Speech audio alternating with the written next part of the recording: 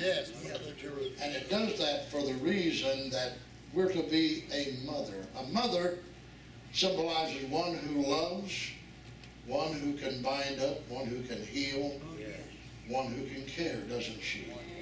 There's nothing more beautiful. I was watching my friends, this lovely couple with me tonight, and I was looking at your little infant child, so tender, so tiny, and it's all right. Don't worry about it crying. Or is it a boy? It's a boy, isn't it? Don't worry about that little fella crying, because the church is the best place he can cry. And the church is the best place. And we love the cry of the child. And I was looking at the tiny. How old is he? 1 month. So tiny. So just an interest in the life, 30 days. And I thought about, I looked at the mother here go out, and the father. How if they nourish that child, they tenderly watch after that child. They love that child, don't they? Yes. There's no love greater than the love of a mother and a father following that. The love of the mother first, the most tenderness is in the mother. Father, same, with a different manner of display. But both. But the mother symbolizes life. The mother symbolizes tenderness. And that's the way the church should be. 55 years ago when I came here, I'm starting my 56th year. Some of you were not born when I came here. Some of you were not born when I became pastor of this church. And when I came here, and my wife with me, and we both determined we would love God's people. We would love God's people. As God loved us, we would love God's people. We would love the family of God. And we've tried to do that. We've tried to do that. I've never turned a stranger away as a pastor of this church. I don't remember ever being unkind to anyone that came through those doors. I don't remember ever refusing to pray with anyone. Sometimes in the early morning hours here, when no one was here, alone in this church at 1 o'clock in the morning, 2 o'clock, 12 o'clock, praying with people who had needs. That God said for us to love His people. And you can't fake that. No, sir. You cannot fake love. You can fake courtesy, but you can't fake love. That's right. Love is there or it's not there. You may display an outer shell, but love has to be there. And it was mentioned tonight, Calvary. We'll dwell there a few minutes. I'm going to hold your attention for a few minutes. I don't have a lengthy message. I have this. Yes, sir. Because I want to touch, if you're here, I want you to know that you are in a mother church. Yes. A church that has love for you. Yes. That has compassion. Right. You may be a teenager, but we love teenagers. You may be approaching adult years in 20, 21. We love you. You can have the hoary head of years such as I have upon me, and you can be loved. We love you because God first loved us. How did God first love us? Through His Son. His Son made the difference. His Son makes the difference. His Son is making the difference tonight. When you come to a church, you come for fellowship, yes. You come to meet others who like you and you like them, you love them, and you get acquainted with them. They become friends, they become part of your people that you enjoy seeing through the week at the supermarket, in the neighborhood, in the community. Hello there. And we call ourselves brothers and sisters in the church, don't we? Because we're a family. Why do we do that? We don't have the same genealogy. We don't have the same nativity, many of us. Why do we call each other brothers and sisters?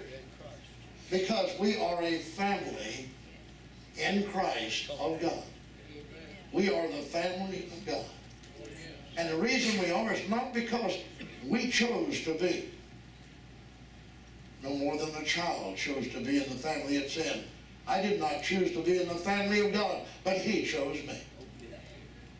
He chose you. And the reason He chose you is because He loves you. Someone said, tell me why did God choose me? Well, there's one answer I can give you, and I know I'm right. He loves you. He loves you. Thank the Lord.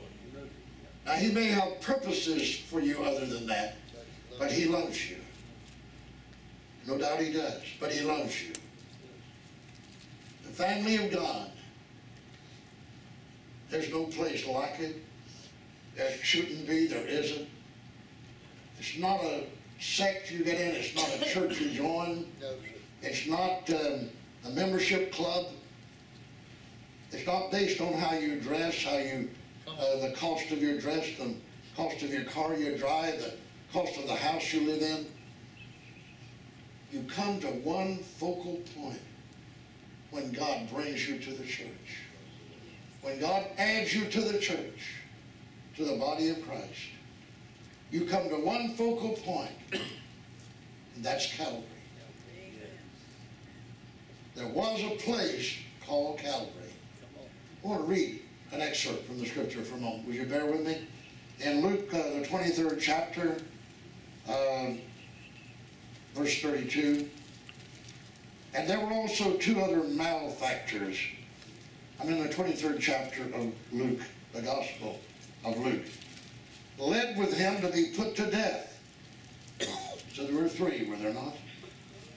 And when they came to the place, or when they were come to the place, which is called Calvary. And a Calvary simply means, in the Hebrew language, the Latin, the place of the skull. Yes. That's what the word Calvary means. The place of the skull. And the reason that Calvary has that name is because all that was left of the Son of Man was the skull, the body. That was all that was left. The Son of God was not there. No, sir. He left. Yeah. He said, it is finished. Yeah. Into thy hands I commend my spirit. And all that was there on that cross was a body, a skull, the place of the skull. Where did he go? He went into the hands. He said, into thy hands I commend my spirit. You can find no safer place to put your life than the hands of God. If you're a young woman here tonight, if you're a young man, if you're a couple, you're a family, you can find no safer place to put your life than the hands of God. I place mine there. They're going to stay there. They're not going to leave. I promise you that everything about me, and I instructed Sister Charlotte when I was praying with her tonight, I said, Charlotte, let the Lord open the new chapter. Amen. Let the Lord close the old chapter. Yes, amen. You're no longer in Kentucky. You no longer live on that acreage. God has moved you. You didn't come to Florida to visit. And I said, let the Lord take all the hurt, the pain. Yes. And she's got a lot of it. And she's had a lot of it. Sorrow. And take even the bitterness. And love and forgive. That's it. Even forgive. Come on, brother. Even love. Yes. Because there's the victory. And you're the winner. You're not the loser, Charlotte. You're the winner. Hallelujah. Look at your neighbor and say, I'm a winner. I'm a winner. I'm a winner. Praise our God. You're not the loser. You're the winner. Hey, shout that with me. I'm a winner. I'm a winner. Brother Dale, you're a winner tonight. Amen. Cause of Calvary. Brother Buddy, you're a winner. Yes, sir. You're not a loser. Don't anybody classify me as a loser. I'm the most exuberant, happy man you'll ever meet. Amen. I've got more to praise God for than all of you put together. Oh, yes. I've got a reason to shout all over this church. Oh. From rags to riches, that's my story. What's yours? From rags to riches. God brought me, changed me, gave me a life that only people dream about. They dream about a life like I live. But God gave me that life. Oh, yes, brother. Out of the bitterness of society, Yes. out of the dregs of society, God gave me a life that I can praise Him for. Come on, amen. Amen. Look at your neighbor and say, God gave me a life that I can praise Him for. Praise the name of the Lord. God gave you that tiny life you have. God gave you that marriage you have. God gave you that love you have. God gave you the family you have. Praise the name of the Lord. When you come to the church, that's why that we can sing, have fellowship, rejoice, preach, shout, be exuberant. And when we leave here, it's like we've had a gentle breeze blow into our nostrils and we feel refreshed. We feel completely new. When I came tonight, I felt a little tired from the week and the weekend coming up, but I'm not now because I'm breathing the aroma and the atmosphere and the air of a child of God. Yes, sir. Praise the name of the Lord. I have something to praise Him for. Did you tonight? Yes, yes. Amen. Yes. Praise the Lord. You haven't thrown in the towel, have you? No, not hardly. You haven't declared that you're a loser, have you? No, sir, brother. You haven't declared it's over, have you? No, sir. No. Praise the name of the Lord. Thank you. How many still have some mountains you're going to climb? How many have some valleys you're going to get through? Praise our God. How many believe the greatest victories are yet to come? Yes. Thank you. And the greatest treasures Yet to be. yet to be put in our life. Praise God. Amen. Praise God. Got to think that way. I believe it, brother. I believe it. You know how losers think? It's over with. I can't get out of it. I'm stuck. Yeah. That's a loser. Everything's gone. Yeah. It's over. It's done. It's said. Woe is It's true. It's pitiful. I'm sad. I'm forlorn. I'm lost. Now, winners think, I'm just beginning to fight. just. I've got the greatest victories up ahead of me. Yes. I see the blue in the sky. I see the rainbow up there. I'm looking up. God is good to me. God is going to help me. God is going to encourage me. And my problems that I have today, I will see them no more. They will be conquered, done away with, put aside. You know what Moses said to Israel Yes. when they crossed the Red Sea? Yes, I do. And the Egyptians were coming back at them. They looked bad. Oh, did it look bad? Thunder and heard 600 chariots, armed men. They were coming after them. And the sea was on before them and the mountains were over them. And they knew they couldn't climb the mountains in time to get away from the Egyptians. You know what Moses said? Stand still. Be sober. Right here. Don't be quivering cowards. Come on, brother. Stand still and see the salvation of God. Because the Egyptians which you see today, you'll see them no more forever. I felt like when I finished praying with Sister Charlotte and the victory of Jesus Christ came in this tabernacle and the unity of prayer and one mind and one accord, the name of Jesus, the power in that name, the power in that name, the power in that name. Praise God. I felt like telling her, and I did to her. I didn't feel like I did. I said, Charlotte, it's over with, said and done. Raise your head up. There's a new day beginning. There's a new chapter. Praise the name of the Lord. Somebody give him praise. Amen, amen.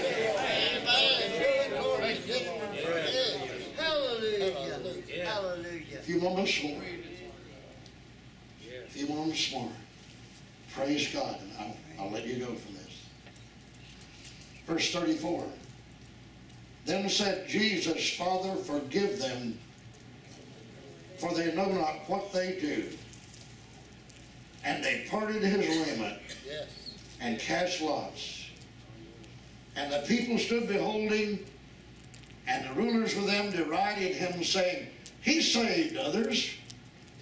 Let him save himself. If he be Christ, the chosen of God. And the soldiers also mocked him, coming to him and offering him vinegar. And saying, If thou be the King of the Jews, save thyself. And a subscription also was written over him in letters of Greek and Latin and Hebrew. This is the King of the Jews. Verse 39, and one of the malefactors which were hanged railed on him, saying, If thou be Christ, save thyself and us. But the other answering rebuked him, saying, Dost thou not fear God, seeing thou art in the same condemnation? And we indeed justly, for we receive the due reward of our deeds, but this man hath done nothing amiss. Verse 42, and he said unto Jesus, one of them did, Lord, remember me when thou comest into thy kingdom. And Jesus said unto him, Verily I say unto thee, today shalt thou be with me in paradise. There's several things about this chapter and about the reading I just gave you. It looked like that Jesus was lost, the battle was lost, the cause was lost. It looked like all that he came to do was coming to a crushing end at a place called Calvary. It looked like that the place was going to be desolate of any victory. And there would be no victories there that day at Calvary, with two malefactors, and one of them railing on him and saying, If you be the Son of God, save us. The soldiers saying, Save us. Save yourself. And if you be the Christ, save yourself. If you saved others. But you can't do that, can you? You saved others, but you can't save yourself. Let me shout the news tonight to the church. He didn't need to save himself. No, he didn't. He had a heavenly Father. Brother. I said he had a heavenly Father that reached down in the grave after 3 days and said, Come up, Jesus, out of the grave. He stayed there 3 days. He didn't need to save himself. No. Because the Spirit of God reached into the clay and into the ground and into the dirt and brought Jesus out of that grave. Did you know tonight the enemy may look at you and say, if you're so great as a Christian and you think you're so good and you think you're doing so good and you think that all of this power they preach about and all of this goodness and all the grace of God and all the holiness of salvation and all the righteousness of God is going to save you, oh, then go ahead and believe that. No, I don't believe that. I believe all my righteousness will never save me. I don't believe how good I can be will save me. No, sir. I don't believe how much I can come to church will save me. I don't believe all the Bible reading I can do will save me. But there's one that will save me. His name is Jesus. Praise the name of the Lord. I don't believe because you look at me and say, I'm a Christian will save me. I don't believe because I sit on a platform will save me. I don't believe because I shine out as a person with good language or perhaps in between or however you judge me. I don't think my influence with you or yours with me. I don't think the padded pew you're sitting on. I don't think the building we're in will save us. There's only one thing that can save you from dying as a sinner and facing the judgment of God. It's the blood of Jesus Christ that was spilled on Calvary 2,000 years ago. Praise the name of the Lord. Your goodness will not save you. Your beauty will not save you. Or if you're not so beautiful, will not save you. Your house you live in will not save you. The car you drive will not save you. Because you weigh so much or you're so strong will not save you. Because of your bank account, it will not save you. But I know one thing that will save you. It's the blood of Jesus that touches you and comes into your life and changes you. Praise the name of the Lord. I know one thing that can take a woman that's been through what Charlotte has been through, and what many of you have been through, and what I have been through, and what we as humans go through. It isn't all that we do. It isn't all we are. It is one act of one man in one place at one time. His name was Jesus. He still is Jesus.